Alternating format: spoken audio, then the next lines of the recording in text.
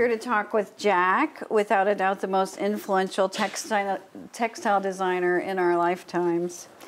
Jack Larsen grew up in Seattle along the misty coastline of the Puget Sound, a place infused with the sensibilities of Southeast Asia, the Northwest School, and a distinctly nonconformist viewpoint.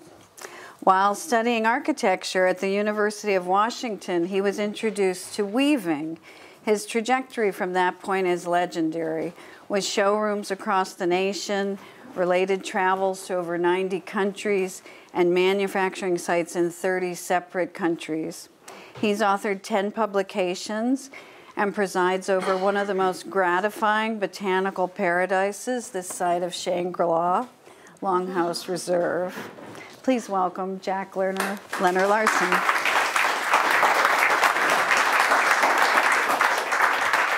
Good afternoon. I don't have to thank you for coming in out of this beautiful day, because this place is still in the beautiful day. That's quite remarkable for a late afternoon. We're not doing a lecture today, but a dialogue. We want you to share as much as we can what we care about at Longhouse. A Longhouse is not just a fancy garden. It's a teaching tool. My feeling is that even with the remarkable film we have today and the colored photography, that we still learn best in 3 dimensions. And it's not just about plants or about beauty. It's about finding a more personal lifestyle. And I feel that's the biggest challenge I have, is to encourage that. Both government and industry would like to be as predictable and as sheep-like as possible. They could count on our votes and our sales. I don't believe in that. I believe everyone should be resistant to mass culture, and in any way possible be personal, and to have their children grow up to be individuals and not part of a crowd. The Longhouse has more and more activities, it seems. Last week we have 2,000 school children to come to Longhouse during the year, and they are asked to do something to express their experience there in any media. And with art teachers out here, it's phenomenal. Art was my favorite subject, but we mostly just painted. But here we have first grade cinematographers, and we have in middle school there's product design, and high school architecture, and it's just quite amazing. In New York City, where I also live, the art is usually not taught in school anymore. It's I don't know why. It's taught at Longhouse. Well, it's why there's such emphasis on math and science. I had an A in algebra, and I remembered absolutely nothing. Nothing. But I think to focus on intelligence, we practice every kind of sport, but we don't practice intelligence. And we learn facts and figures and history and cities and all sorts of stuff we may or may not remember, but it's not very important. You can get that kind of information on your phone very readily. But to be responsive, to face up to opportunities as well as problems, and to our head gardener has a remarkable intelligence. He understands systems, whether it's a plant or a car or anything in the house. And once he knows the system, he knows how to repair it. And that is intelligence. And most of us only have intellect. Well, that's a good point. Yeah, but That's such a good point. And you have been a nonconformist throughout your I career. didn't have much choice. Oh, I bet. I wasn't good at conforming. We had at our student benefit, we had all these people that a lot of them had skills like dancing and so forth. And I remembered when I was at school, in order to be really successful, you were either an athlete or a musician, and I wasn't either. But at Longhouse, I would have done better. So there's a place for everyone. One of the things I like about Longhouse is that we're multiracial, and that's quite important. We have a lot of immigrants in this neighborhood, and they're doing well, so much better than they would in the city. And we do everything we can to encourage multiracism. Last year, the best of show was a Chinese girl who was extremely talented. A theatrical costume on a high school level that was thoroughly professional. And then we found that she'd been born in Shanghai and thrown in a wastebasket. Oh. But fortunately, she found some very responsible parents, and her life was fine. But that's pretty shocking. I'm going to ask you to be part of the dialogue, and it's a small enough group. I think we could hear you if you speak up, and we don't want to hear you talk. We want to ask you to ask questions, and I'll try to answer. So, go ahead. Well, I have a question. All right, good. I am astonished. Well, actually, as I was preparing to talk with you, it's the first time in all these times I've interviewed people, I thought, I don't know where to start. This man is just, you've designed the world. You designed the world. I am a world citizen. I've worked in 60 countries, and that's pretty extraordinary. Because working with people in all those places is so much better than just being a tourist and floating along the top. Usually the top, and not very deep into a local culture. I'm a lucky designer because I pretty much own my company, and most designers are told by the sales manager who runs things, let's make last year's bestseller or someone else's bestseller. And I can say no. We're going to do something I've never done before. Because what I like to do best is what I don't know how to do yet. And that's a great deal of fun. Well, you've made an entire lifestyle out of doing what you didn't know how to do, and really creating this sort of utopian platform. I recommend it. I also recommend to young people to forget about a job. One of us have to have a day job to get started. I gardened as for income when I was in school, but that what we need to find is our career, our calling, our vocation, something we absolutely love to do and want to do it as much as we can, as long as we can, and usually that leads to doing it well. And in any case, we've done what we want to do. And the happiest men I have met have decided, often in their 30s, that whatever they studied in college and are now a bookkeeper or something or other. It's not what they want to do. And they have to park the children with grandma and go back to school, but they feel that they've been born again because they're now doing what they want to do.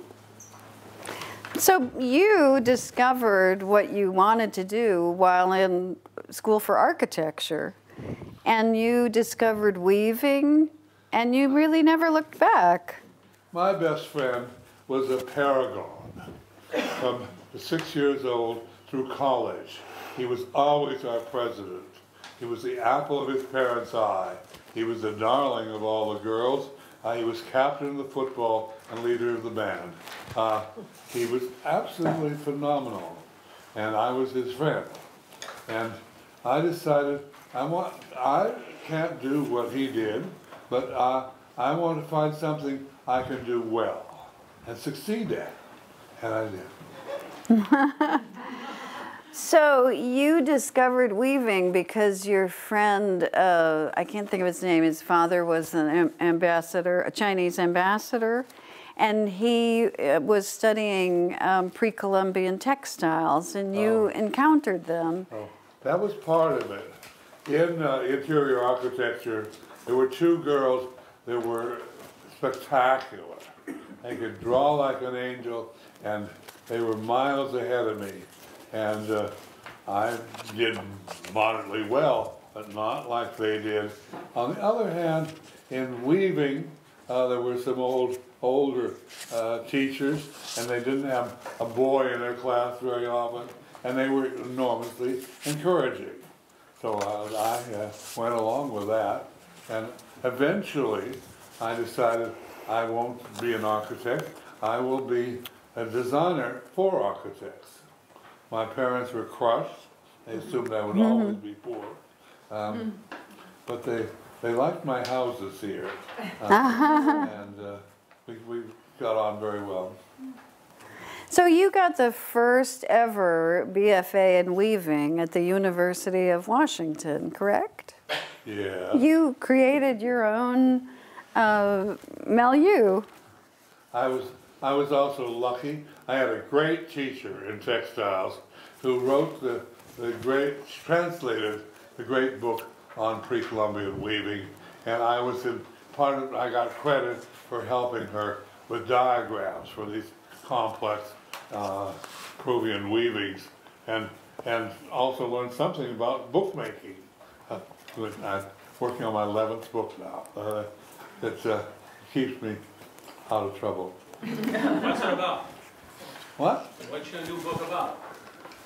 What's your new book about? You say you're working on it. It's a smaller book on Longhouse, but it's why. Not what it is, but why did we do it? And often it was to save money, not to spend money. And things that other people could use the same logic, the problem solving, in other ways to do things differently than they were brought up to do. Well, you have said in your writings that you entered the world of modernist architecture, and what you wanted to insert was an element of luxury. Is that fair to say? That there was no appreciation of maybe comfort or... As testimony to do what your heart tells you to do and forget about the mind. The mind can lead you astray. We can rationalize anything. What we should do, what we might be able to, could do, but we want to do. That is the magic. And when I took a master's so I could teach in university, I got to like that. And my instructor at Cranbrook designed for Knoll and for Sarnan and so forth. I said, well, maybe being a professional weaving designer would be more interesting. And then we went to New York on a week's field trip, and I had lived in San Francisco, Los Angeles, I knew Chicago. This was the first place I ever felt at home. In 1950, New York was half the people living there then were European. And it seemed like it was Bermuda. halfway there, and everything about it. And with no reason at all, with no job, I moved to New York with my loom and yarns, and I was given an apartment because I would help on Lever House, and which was the first high-rise, and you know, I was such a good steer. There were 125 weavers and editors in New York looking for new talent, and it's pretty easy to find. The Museum of Modern Art showed my work, and the first year I was there, they didn't care that I had no reputation or size or stability, pedigree. It was absolutely remarkable. So at Lever House, that was your first big commission, correct? Yes. And in those curtains, you actually inserted silver filament, correct? And that had to never have been done. Yeah.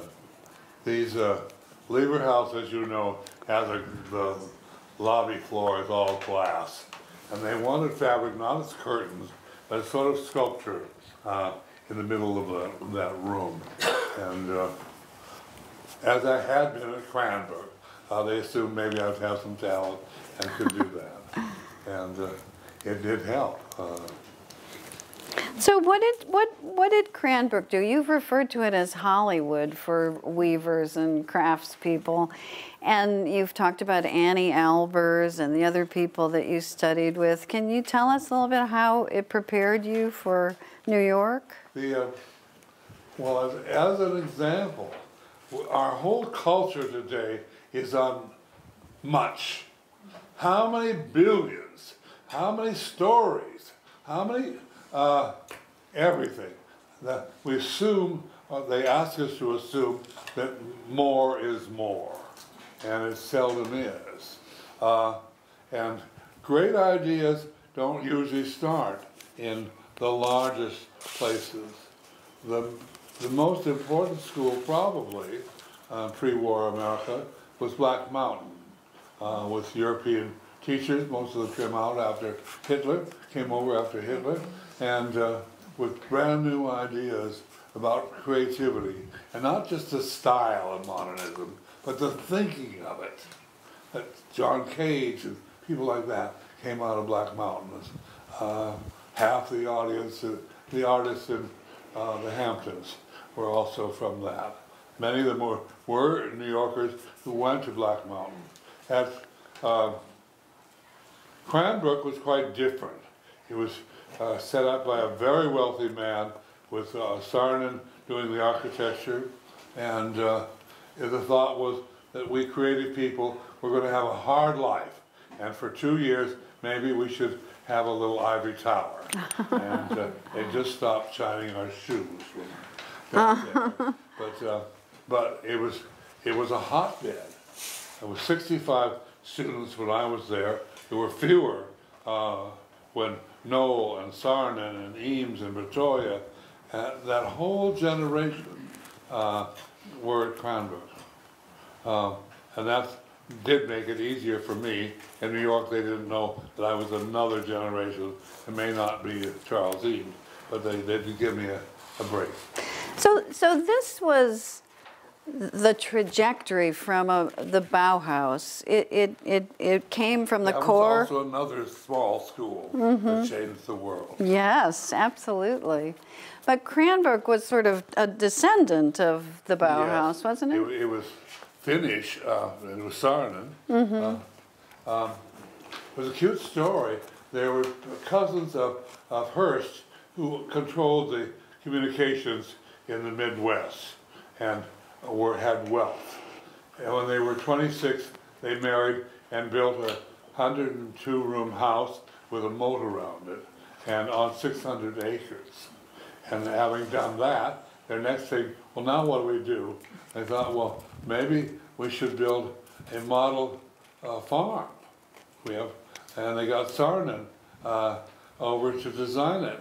And then he said, oh, that's too good for animals. What else can we do? And they made it into a boys' school. the best, the most prestigious prep school in the Midwest. And, but they brought over great talents like Carl Millis and so forth to work on the project. And then America said, well, we'd like to come and study with those great talents. And that's how the art schools started. Well, you have a great story, and since this is an educational facility, it's a good thing for us to note. You said that as a student on scholarship, your advisor or your primary teacher at one point at Cranbrook said, you're not working hard enough. And you couldn't believe, you were working so hard, and you couldn't believe that she would say that. And yes, the rule in the Weave Studio is that we couldn't be there after 11:30 or before 7 in the morning. And we read that backwards. So we're there from 7:30 to 11. And I also learned to work quickly. And typically in college, you have a quarter or a semester for a project. And design is not like that. In architecture, we had classes given at noon one day, and we had to have the solution and drawings of it the next day. That's real. But having all this time to dolly and anyway, at Cranbrook I learned to work quickly and to plan one project ahead while I was weaving today's. And that was very important because coming to New York, I needed all of that. isn't that fascinating? When I read that in your book, I thought, how dare she? And then to see the impact that that one comment had on you is fascinating. I know you look tired just thinking about it. So at age 25, correct me if I'm wrong, you became Jack Lenor Larsen Incorporated, right? Yeah, we weren't much later than that. We thought we'd done America, and we started Larsen Europe. And that was a challenge. I'm not great at languages, but we learned so much. There were such great weaving families in every country in Europe to work with and do things I'd never done before. That was one. A sad story. We were working then with the second largest textile mill and mills in the world, and we were doing sheets and towels for them. And when we were starting in Zurich, I said, "How are you guys doing in Europe?" They said, "Oh, we hadn't thought of that. We don't know. We think their beds are different sizes, and we don't know that they bathe so often." That company is deservedly out of business. But American textiles, in particular, were just that stupid. And they covered up for each other, the executives. They had very posh lives, and they failed. And with it, a lot of jobs failed.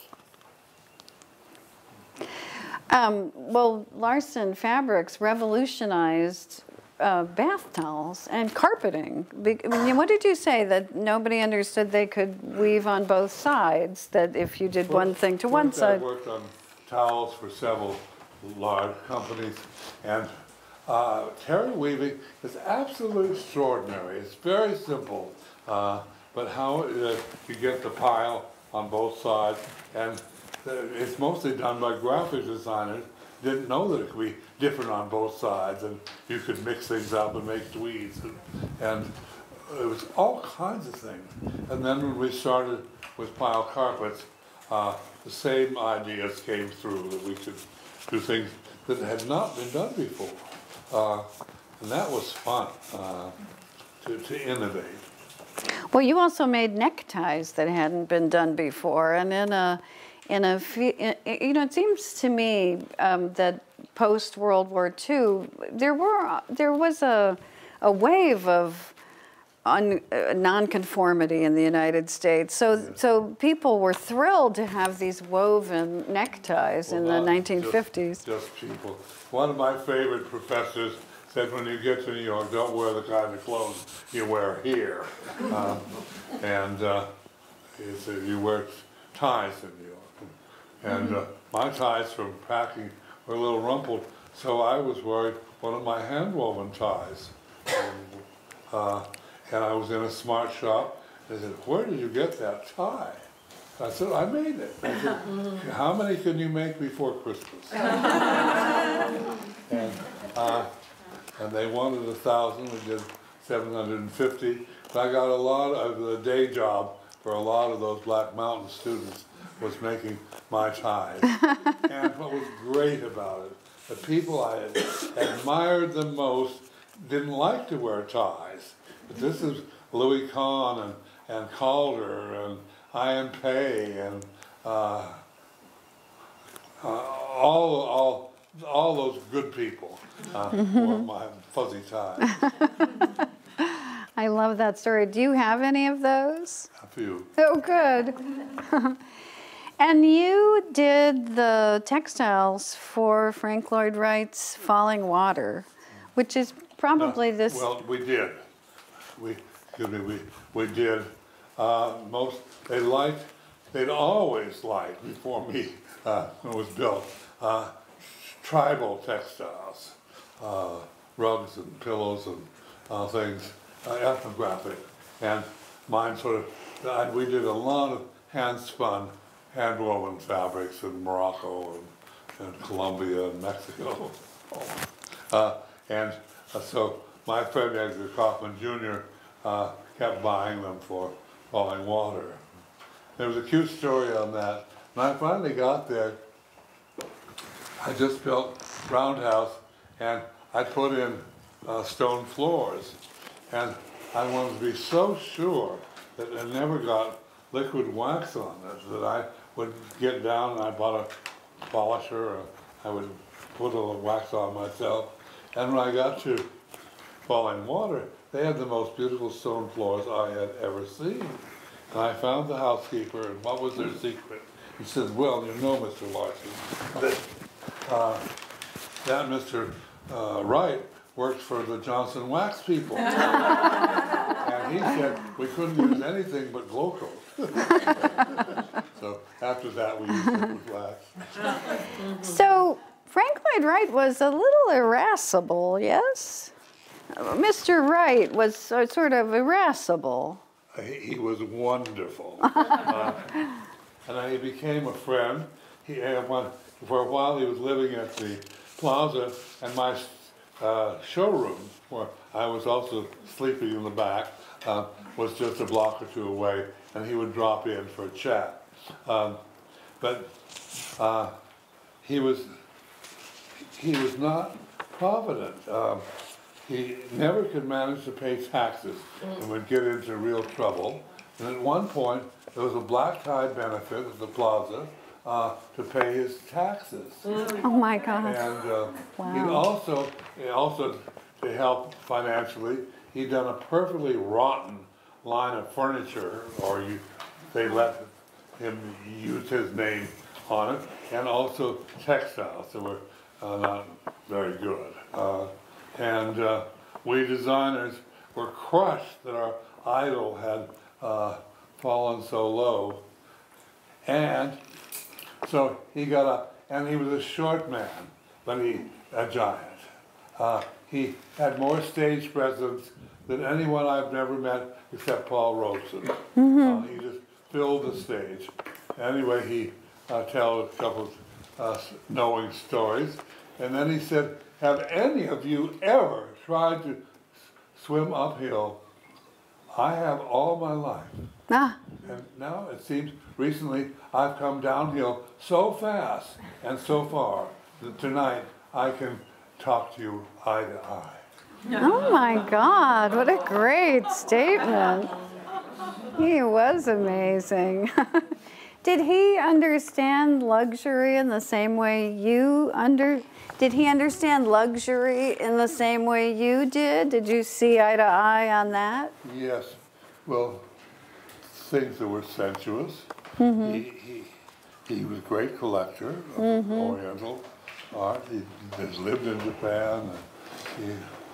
But my first big order was for Taliesin East, the music room, 200 yards in my first year, and that was a very good sale financially. It was also a compliment. So that's why we got on so well. You know, one of the things that repeats in your autobiography and in talking with you is how intimate you've been with so many friends that have come along with you and influenced you and worked with you. And in fact, the architect who did Longhouse was your 30th project with him. Can you talk about this world around you that you've created? In addition to not having to do what the sales manager said, my other great treat was that I did design for the greatest architects of our time, about all of them except Corbusier.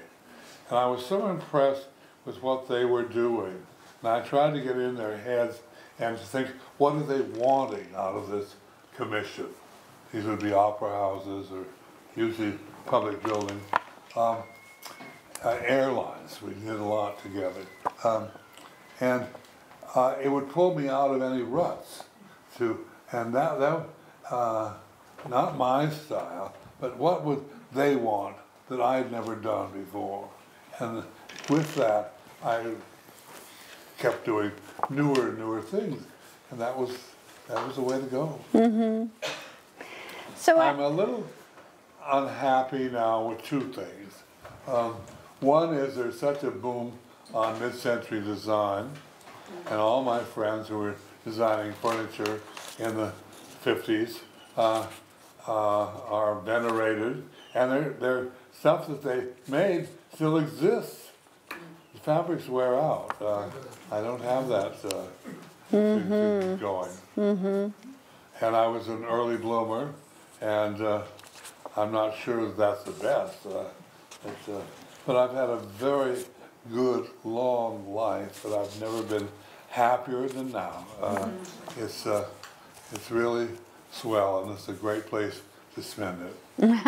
well, that's a lot right there. So you started traveling in the late 50s, early 1960s, even for the U.S. State Department to Taiwan and Vietnam. Yeah. My first agent was in Miami, and she went to Haiti and found out that they were making a wick for their tin can oil lamps with native cotton, and someone told them, "You're making yarn, and if you have yarn, you can weave," and you got a loom for them. And couldn't I go down and help them? And I got DuPont to help with the dyeing, and that was my first venture overseas, and it was wonderfully successful. And I realized that hand-spun yarn has so much character that the great loss of the Industrial Revolution was not the power loom versus the hand loom. It's power spinning versus hand spinning. Anyway, and if one has this wonderful yarn, usually one dyeing was a little varied, one doesn't need much else. And then Morocco, and the Moroccan fabrics reminded Breuer of fabrics he had used in Europe, and he wanted those. And then Skidmore and the other architectural firms tended to do what Breuer did, and it became a sizable business. He did hand-spuns in many countries. So you went to West Africa, you were in Afghanistan, you were all over Southeast Asia, you spent a lot of time in Japan, almost always working with local artisans and learning their craft, and that Is it fair to say that that was translated into your, into Larsen Fabrics? Yeah, I always, and that helps. That just a design without having a market doesn't get you very far. And fortunately, we had a spectacular system for distribution. We had agents in 36 cities worldwide, so that really helped. We had a market for what I was designing. Yeah. Is it true that you taught Louis Kahn to weave? Well, not on purpose. He was the most charming of the architects we worked with, but on his Unitarian church in Rochester, he had built this typical concrete box with light at the top and chairs that had no sound absorption, and the sound was horrific, and that's often the case. But we did wall hangings on 3 sides. It also provided visual interest. That looking at bare concrete walls with no windows wasn't very interesting. And we solved the problem slowly. But Louis didn't understand what we were trying to do, and he would come over to New York and get a little weaving lesson so he could understand what we were making. A remarkable and amusing man. He could also lecture for 3 hours, just like Buckminster Fuller, without you knowing, understanding a thing he said. That's so funny. So one of the things that not everybody realizes about Jack is that before Longhouse Reserve, there was Roundhouse. And so in the midst of this global empire and traveling in these very high-end circles with New Yorkers and all over Europe and Asia, suddenly you bought acreage in the Northwest Woods in East Hampton in probably, I know it opened in 1966. I'm not sure when you purchased the property, and proceeded to hack down weeds. I mean, is that fair to say? Well, Roundhouse, which was my African compound next door to Longhouse, was beautiful land, as it was. There were meadows and rolling, and it had 100-foot hedges around it from when it was a farm, and wonderful pines and cedars, and he didn't do anything. But I bought Longhouse property for protection next door. It was flat and dull and full of thousands of ungainly trees and monster vines, and it's only was affordable next door. So when I decided to build Longhouse as a teaching tool, as a case study, it was the most logical thing to do was just to move next door. So we did. But everything that's good about it is pretty much man-made. Alfonso Osorio was my gardening partner, and he said one day, he said, and Jack, you know, you'll find that each year the trees become more noble. And they have. Oh, that's a great statement.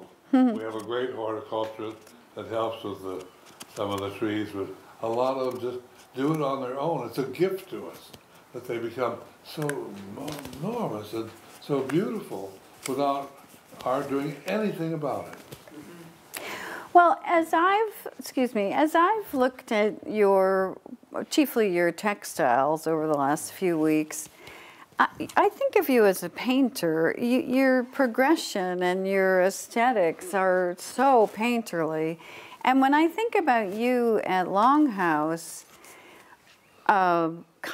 creating composition out of 16 acres of not much, you know, weeds and brambles. I had 40 years. Well, you've had some time, yeah. But it And- seems to me that I think a few years ago you and I talked and you said you looked at aerial photographs that the township provided for mapping or whatever, and that helped you to conceive of this massive property and kind of shape it. Right. I did that when I first did that. There was Roundhouse. Well, it was so gray. It was a winter picture. No leaves on our oak trees, and what's now Longhouse looked like the desert, and Roundhouse with all those evergreen trees looked like the oasis. We sort of evened it out. Right. But so when you started working on Longhouse, were you living in Roundhouse? Oh, of course. And at It went on forever, and that it was 5 years to build Longhouse, and the Times had three pages when it was new, and the editorial, the headline was "The house that Jack built and built and built." So this is a little off topic, but obviously you engaged in a lot of gardening when you came out to East Hampton, and there is this sort of wabi-sabi Japanese aesthetic involved in gardening that might be very similar to the process you engaged in weaving, that it's gardening is a state of impermanence, that you have to accept the transient nature of it. Intensive, using your hands and being aware of textures and colors and so forth. Mm-hmm. The reason I became a gardener was when I was about 2.5. I was given a package of radish seed and taught how to grow them. And in about 3 weeks, I had a crop, and my first compliment. I said, well, let's repeat that. I started collecting wild trees for baby wheel wild trees to make my own garden at 4, and I pretty much gardened. Then I read André Gide, and if you remember, he was always working on the roses, and he wrote 22 books. And I couldn't understand how you could do both. But I have learned to do both. And partly because the reason I garden here is I can get away from the studio without having to face up to leisure. And I wouldn't want to be idle, so I'm not. So your Longhouse, the building, was inspired by a Shinto shrine. The Shinto shrine. The Shinto shrine. This is, where the emperor is crowned as son of heaven. And they rebuild the building every 20 years. It's so complex, it has no fasteners. It's all very complex joints to hold these massive timbers together. And on alternate sites, they build it. And my favorite building, and I happened to get back the book on Issei when I decided to build, and it seemed propitious. And we tried with the Japanese to do it of wood and more like the original, but it's masonry. But it is up on stilts, which is a great idea for here where we don't have hills, and for view and getting breezes. It has massive roofs, like Issei Shrine, and that's about all it has in common. But I didn't really appreciate Eero Saarna's buildings at Cranbrook when I was there because they were so subtle. They weren't, he didn't break rules. It wasn't in-your-face modernism. Later I learned how masterful it was. And Longhouse is a modern house. It's not a box, it's not white, it's not conformist, but I appreciate the architect's refinement more and more each year. How well it's done, how the floors are tile, the walls are textured cement, and it's all low maintenance, very easy to look after. It also, there's an aspect to it that feels like it's the hull of a ship and you're up at the top.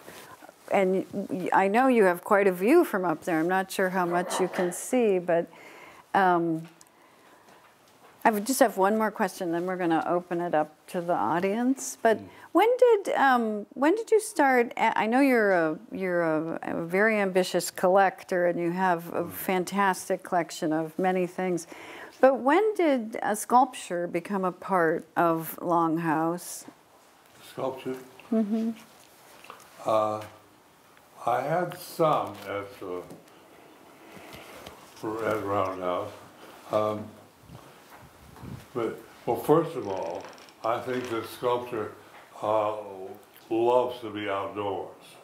To have the natural light and the strong shade and shadow, and then the changes in the light from morning till evening and from summer to winter, and the contrast between a hard form and the softness of natural forms. It's just wonderful. Knowing that, it also seemed reasonable that artists and galleries would rather have their work at Longhouse than very expensive art storage. The way sculpture is stored, a buyer couldn't see it, so jam-packed. And so that also has helped us. Most of our sculpture is borrowed. And some of us begged.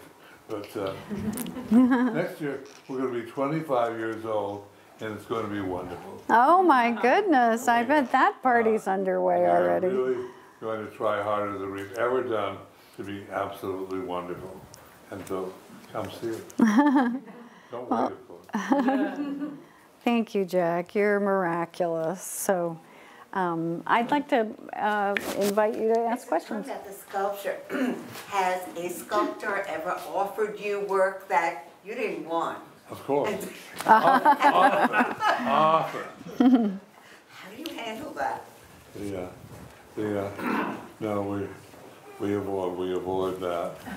We also, a lot of our work is humanoid, is figurative, and I keep telling my friends that Storm King and places like that, they might try it. In Europe, you see figurative bronzes, but there aren't. The sculpture gardens here tend to avoid them, and we don't.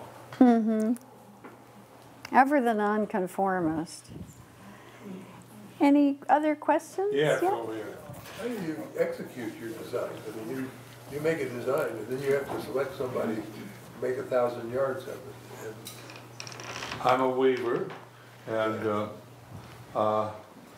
we would get the yarns that it would be made of from wherever that was, and we would weave hand samples of it, sure, and then send it for them to copy them. And I don't draw well, and so I've always had people around who do, who can draw what I'm wanted. I mean, you have to really know the quality of the people you're turning it over to also. Yeah. Well, we learned as we went on, we knew more and more how to solve the problem. A lot of it would come to me at night in my sleep. Yeah. It was Jack who told Dale Chihuly he should take up glass blowing, right? Because what was he trying to do? My favorite hobby is seeing a C and creating an O. Things that should happen and getting them to happen. But and I've connected a lot of ideas and people and ideas. But Dale has been my prime example.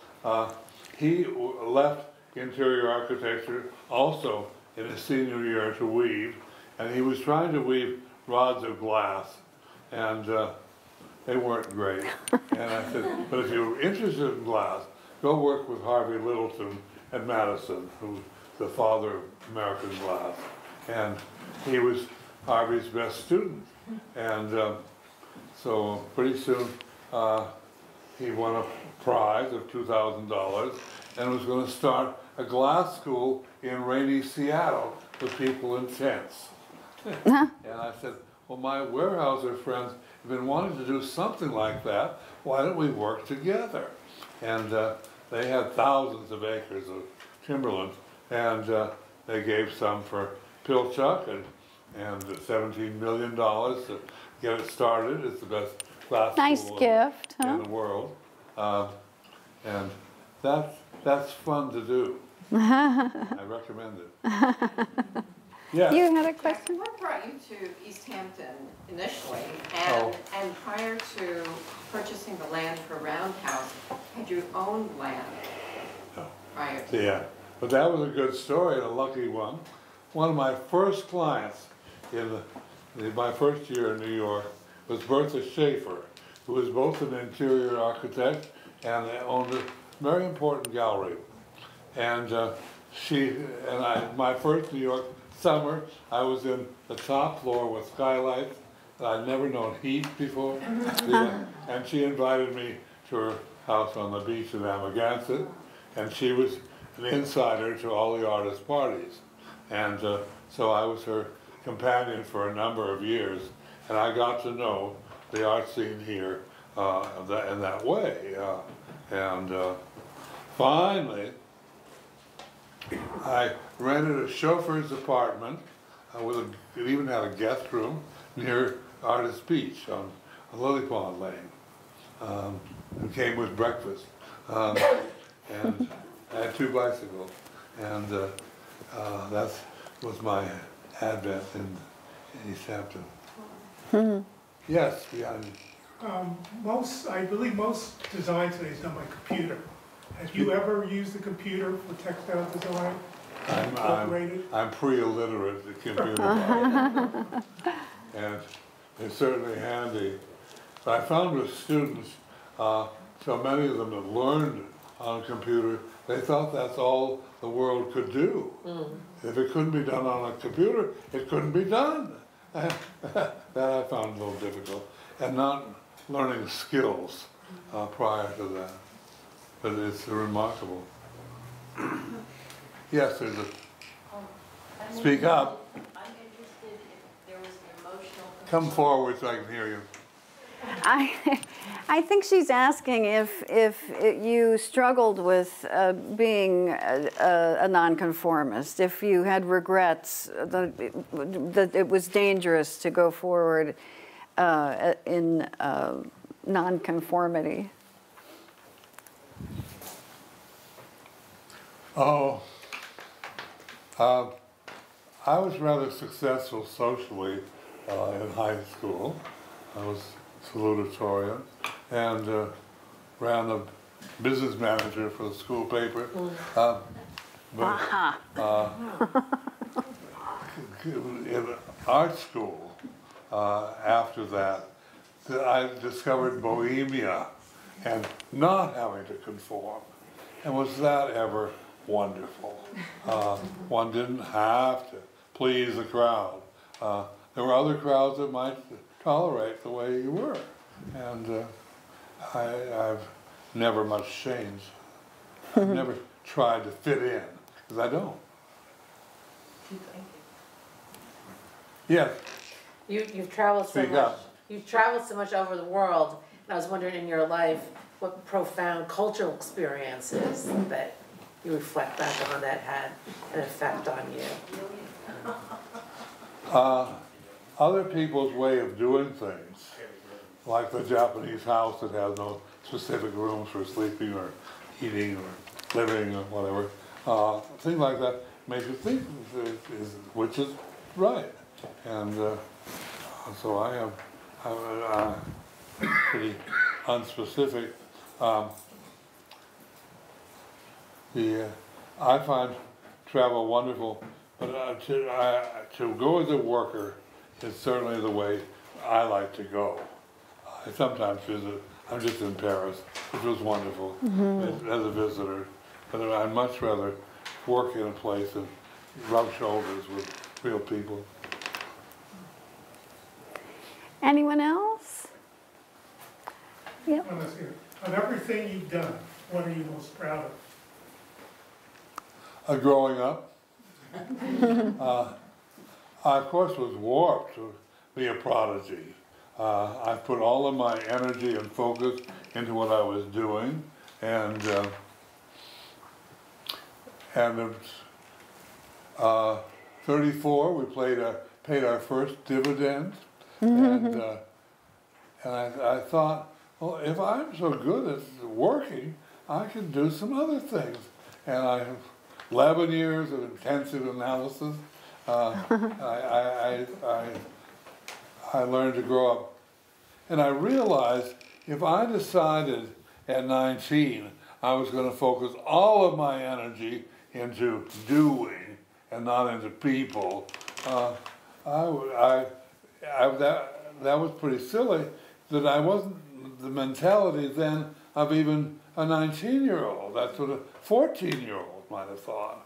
So I finally grew up and more rounded than I had been, and grateful for it. You know, I think in reading about you and learning more about you, my big overall question is, how did you cast this net across the whole globe? But Slowly. I had 50 years. But I think that a lot of it is you really are a people person. You really cultivate rich relationships with the people you work with, and that's part of your net that is cast across the planet. It's when I was about 4, I started a gang of other little kids that would go along with me to build something or to go someplace. And it's pretty much been that way all of my life. That they were people that were happy to go along as a group seemingly going in the right direction. It's worked over and over again for me. I think the fact that people realized I was desperate to make things happen. They were willing to invite me to go to Vietnam and Thailand and all those places. And I was so happy to do something I'd never done before. I recommend it. Well, Jack, it's an incredible pleasure to have you here. Thank you so much.